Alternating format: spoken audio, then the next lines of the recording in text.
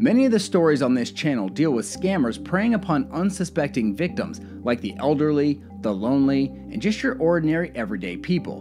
But the scammers in today's story set their sights on an even bigger target, the US government. And they weren't interested in stealing hundreds of dollars or thousands of dollars. They were interested in stealing billions of dollars. This scam first appeared in the mid-1990s in Miami. The sucker of the scam? Medicare. You see, Medicare, the national health insurance program providing insurance primarily for Americans aged 65 and older, has blind spots and often pays insurance claims without checking them first. That's mainly because Medicare is this gigantic system receiving millions of claims per day, each one dealing with patient conditions and a doctor's decision for how they treat them. By law, Medicare must pay out most of those claims within 30 days. With so many claims coming in, it's extremely difficult for them to filter out legitimate claims versus fraudulent claims, and seldomly do they have a live person investigate a claim in detail before it's paid out. Scammers have been well aware of Medicare's limitations for years, which is why they came up with the perfect device to milk them for millions: motorized wheelchairs. This is how the scam worked. Criminals disguised themselves as medical supply companies and would create bogus claims saying they provided expensive wheelchairs to Medicare patients who, in reality, didn't need a wheelchair at all. The scammers then asked Medicare to pay them back and would pocket the huge markup that the government paid on each chair. So a fraudster might supply an $840 power wheelchair to a patient, put in a claim with Medicare, and be reimbursed nearly $5,000. Netting around $4,000 in profit. But why was Medicare paying so much for each wheelchair? At the time, Medicare would set its payments for power wheelchairs based on a manufacturer's suggested retail price. But as the years went by and the prices of those power wheelchairs came down in price, Medicare was slow to adjust their price, so it would basically stay the same. So they were still paying much higher than what the wheelchair was worth, allowing scammers to make a huge profit on each of these chairs. One scammer testified to making $20,000 in a single day. The entire scheme was dependent on acquiring as many Medicare patients as possible. These fake medical supply companies would hire professional recruiters called marketers who would go out and round up seniors on Medicare. The marketers would either convince them that they needed a wheelchair, entice them by saying the government was providing free wheelchairs for a limited time only, or just flat out bribe them. Once the senior agreed, the marketer would obtain their Medicare ID number and the scam could go forward.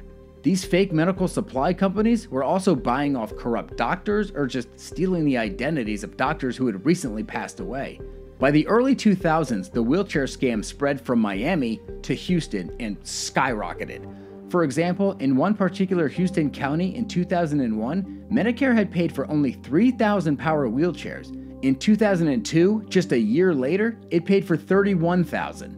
Is that because in just 1 year, 28,000 more people in that area weren't able to walk? Probably not. From Houston, the scam then branched out to Louisiana, Arkansas, and California. Nationwide, there was a giant spike in wheelchair claims. According to one study, in 1994, only 1 in 9,000 people receiving Medicare got a new wheelchair. By 2000, it was 1 in 479. By 2001, it was 1 in 362, and by 2002, it was 1 in 242. But not only was there this huge suspicious jump for Medicare patients suddenly needing wheelchairs, the reason for why they needed a new wheelchair seemed to be getting less urgent than in previous years.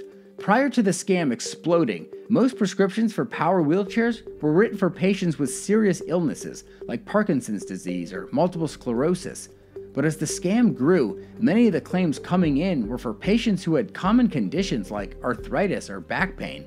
In 1998, it was evident that Medicare knew about the existence of the wheelchair scam because they put out a national fraud alert recognizing it. And over the next decade, they would continuously change the rules and attempt to make it more difficult for scammers to cheat the system.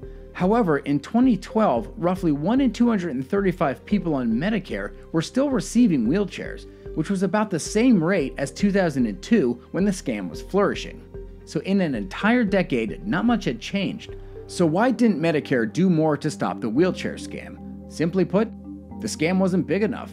In 2013, power wheelchairs accounted for just 2% of Medicare's equipment spending, and equipment spending accounted for just 3% of Medicare's $248 billion outpatient spending, and outpatient spending was less than half of Medicare's total spending. So in the grand universe of Medicare's money, it was microscopic. From 1999 to 2014, Medicare spent $8.2 billion paying for power wheelchairs and scooters for millions of people, and they honestly have no idea how much of that money was paid out to scammers. In recent years, Medicare has changed the way they handle wheelchair claims, and the total spend on wheelchairs has dropped significantly. Many of the criminals involved in those wheelchair scams were caught and prosecuted. But many of the clever ones stayed off radar and sort of just disappeared. That's it for today's episode. If you find these scam videos interesting or helpful to you, be sure to subscribe and turn on all notifications so you can be alerted every time I post a new scam.